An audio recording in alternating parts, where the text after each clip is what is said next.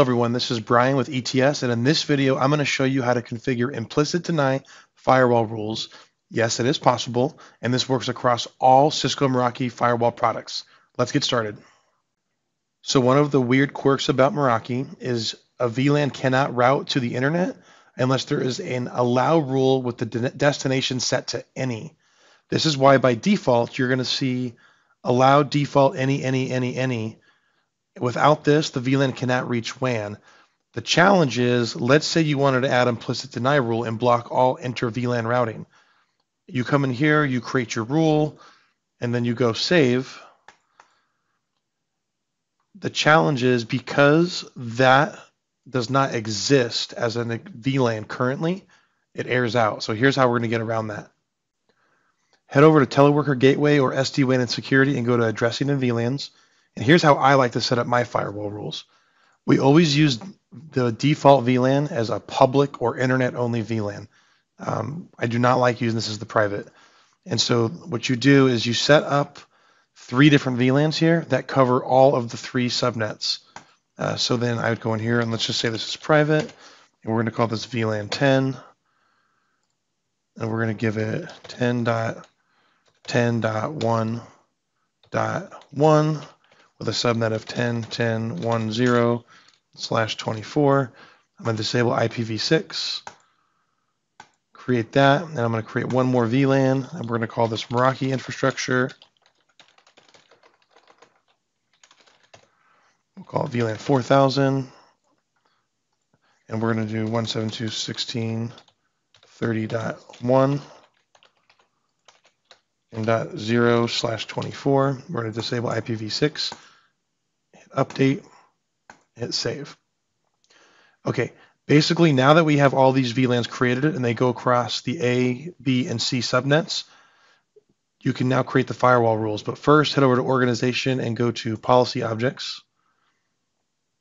And we're going to go ahead and create these. So Object 1, we're going to call this Class A. Pull that up here.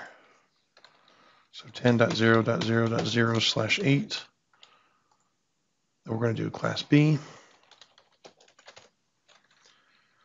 172.16.0.0/12. And we're going to do Class C. /16. So here's your Class A, Class B, Class C networks. We're going to go to Group, and we're going to create a new group and call it Implicit Deny. And I'm going to add these in here. So there's Class A, Class B, Class C. And we're going to hit Create Group. Okay, so now that group's created, we're going to head back over into Teleworker Gateway, or if you have the MX, Security and SD-WAN, and go to Firewall. And now we're going to head over to the outbound firewall rules, and we're going to go add. And right above this, we're going to add the implicit deny. We're going to go any and choose the group. Hit finish and save. Essentially what this just did now is any internal network routing is denied by default. So the only way that your printers, or probably a better example, your private can communicate to printers or private to private can work, is you have to now allow it above this rule. So here's what that would look like. So the first thing you're going to want to do is allow, and we're going to call it Meraki to all. And then we're going to do the Meraki infrastructure, which is what? That VLAN to any. And this actually wants to be your top rule to ensure that the Meraki tools, the pinging, all the tools that's built into the dashboard won't work unless this is set up. So now that it's the top rule, let's say you want to add another rule. You go, okay, well, I also want to add and allow private to private. So you would come in here and you would hit any and you would do private to private. Hit finish editing and hit save. So what this is telling us now is Meraki can work to all because we want the dashboard tools to work. Private can communicate to private, but anything else is denied by default.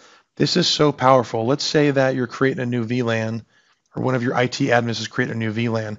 If you don't have this implicit deny rule set up, every single time a new VLAN is created, your IT admin is going to have to remember to deny access.